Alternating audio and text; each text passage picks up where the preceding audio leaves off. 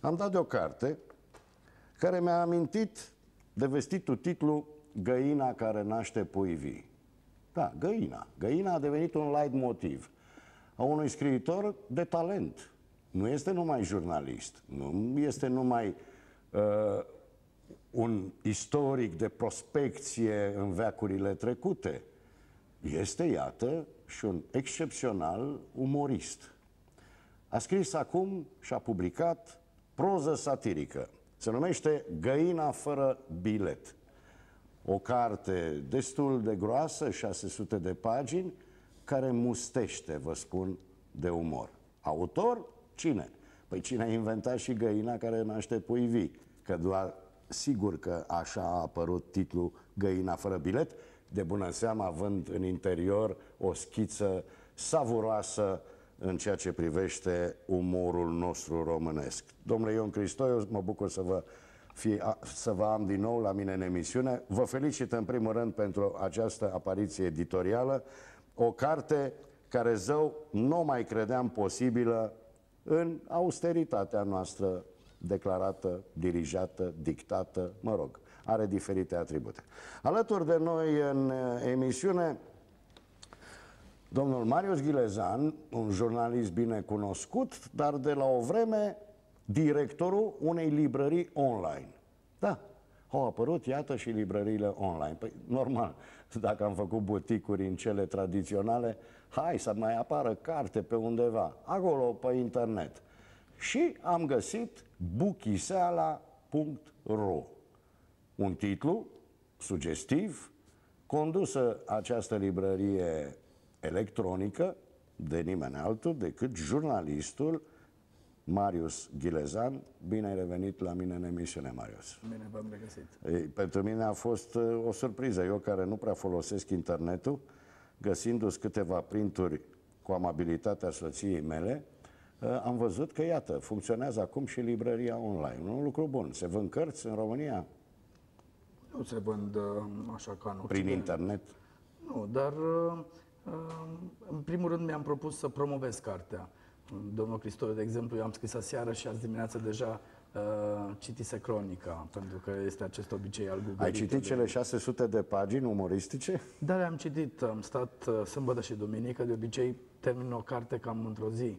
N-am timp pentru mai mult, dar m-a cucerit stilul, simplitatea și naturalețea scrisului. Domnule Cristoi, toată lumea plânge, râde și dansează, dar în primul rând plânge, nu? Vedem, toate știrile, toate articolele, toate comentariile sunt practic de mormântare.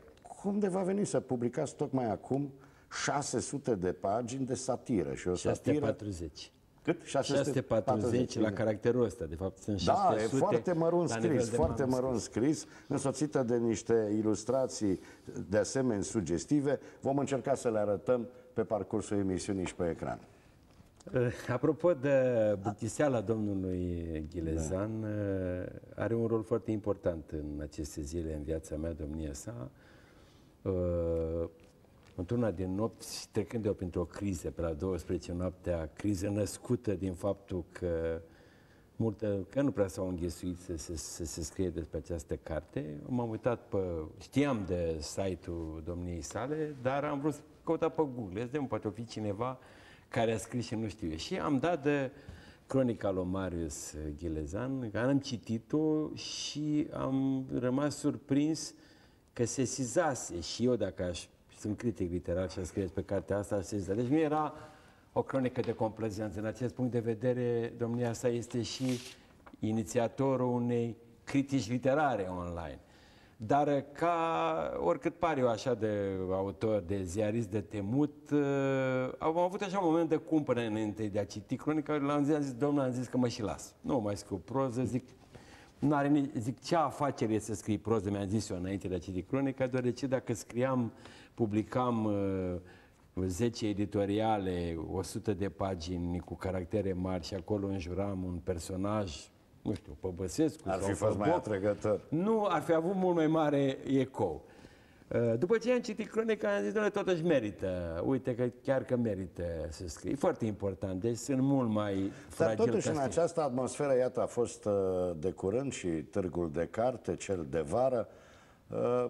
Ponderea cărților, textelor apărute, erau texte triste prin însăși profunzimea lor. Toate vor cât mai adânc să sape, sigur, știți, și în scriitură zic eu că e la fel ca în muzică.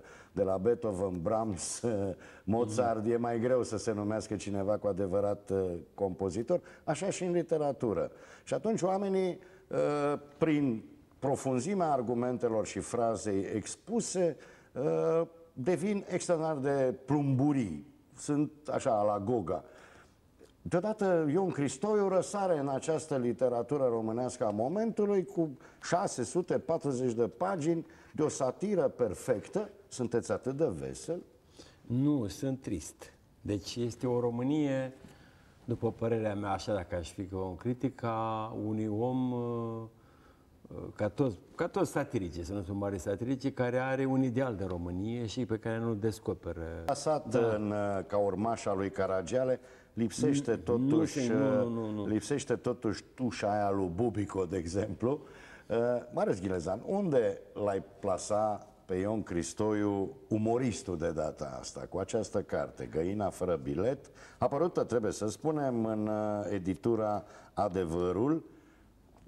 Și numai adevărul. Și numai adevărul, moto acestei emisiuni.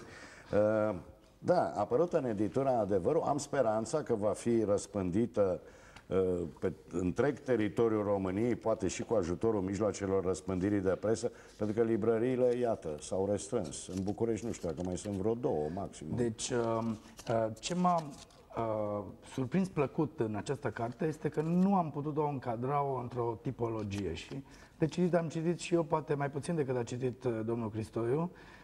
La viața lui n-am citit la 5 ani cum citea dânsul în pod la Găgești, după cum mi-a spus mama dânsului când am făcut un reportaj la Găgești. M-a surprins plăcut că nu se încadrează în nicio tipologie. Da, și eu am căutat, avem această tendință de a plasa pe cineva. Carnețelul doar seamănă într-un concert. Un pic cu Caragiale, că și Caragiale își ținea notițe. Am încercat să văd, să trec granițele României, să văd ce am mai citit similar. Nu sunt de un mare specialist în proză satirică, dar am găsit aici naturalețea și firul elocinței determinantă românească. Nu o pot compara ca stil pentru că domnia sa sare de la un stil la altul. N-aș vrea decât să predau... Și subiectele sunt pesărite. Ba din epoca de aur, ba din tranziția neterminată sau nesfârșită. Deci, am avut senzația că m-a băgat în priză, la 2.20 m-a electrocutat și băi, la asta nu m-am gândit. Aici întotdeauna cititorul câștigă, autorul câștigă când ia prin surprindere cititorul. Și nu vreau să vă spun că tot e vorba de moțiunea de cenzură, să vă citesc lovitura financiară. Cum i-au căzut dinții la moțiunea de cenzură. Un ins din Brașov a dat lovitura înființând firma la Ursul Fioros. Pentru 100 de euro, turiștii au dreptul de a fi fugăriți de o matahală de urs pe o distanță de 100 de metri.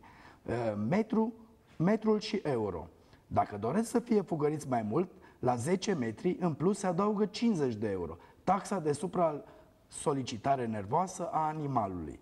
Pentru un mormăit sălbatic de 5 minute, fix cu cronometrul în mână, ținut și verificat de ursar, se mai plătesc 50 de euro plus TVA. Deci și peste 100 de ani se va întâmpla același lucru.